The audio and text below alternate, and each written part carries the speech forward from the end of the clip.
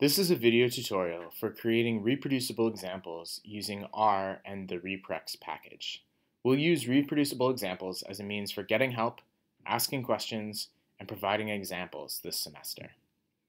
To begin with, we'll explore some sample data from the dplyr package.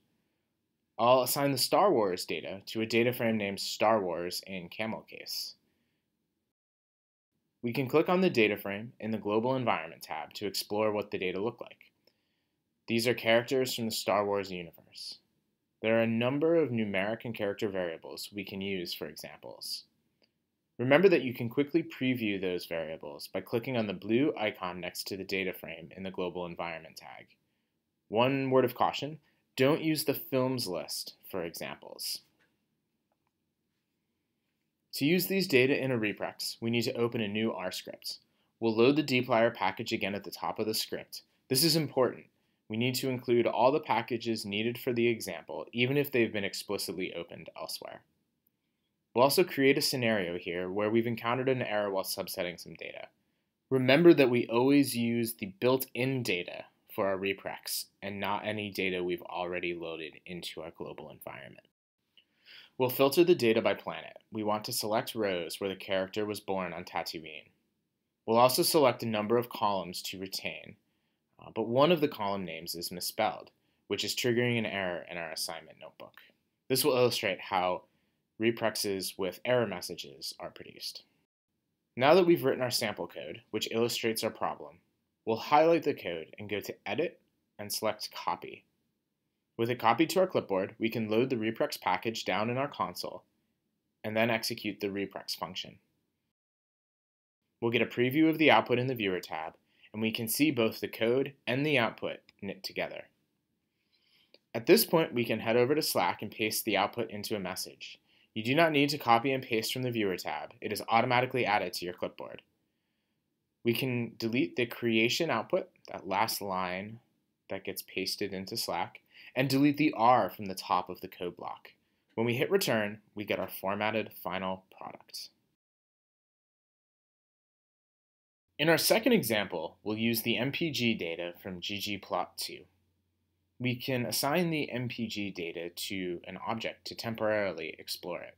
Like the previous example, there's a number of numeric and character variables we can draw from. I often use the city and highway variables, city and highway fuel efficiency, but there are others you can use as well. With a variable selected to illustrate our concern, we can open a script. I'll add a library function to load ggplot2 in our reproducible example, and then build a histogram using the ggplot function, followed by the histogram geom. I'll use the original MPG data and not the data loaded in my global environment, and then I'll use the highway fuel efficiency variable for the plots.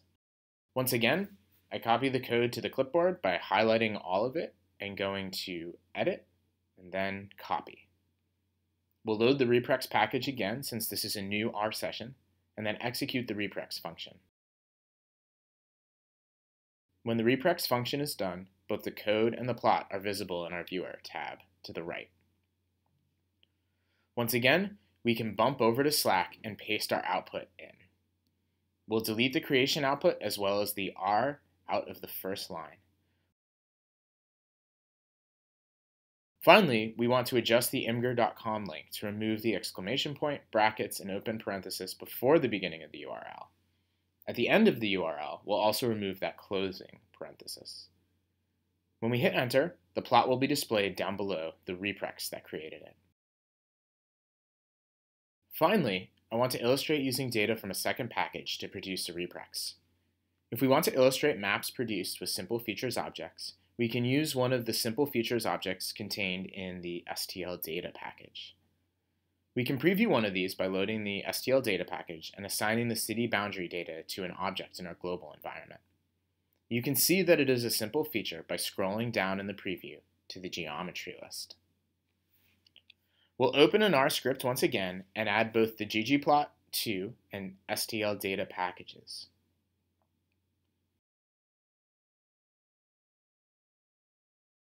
We'll then create a plot using the ggplot function. In the geom_sf geom, we'll be careful to specify the data argument, and we'll use the original STL boundary simple feature from the package. Finally, we'll specify a color hex value for both the color and fill arguments. When we're ready, we highlight the text and go to Edit and then Copy.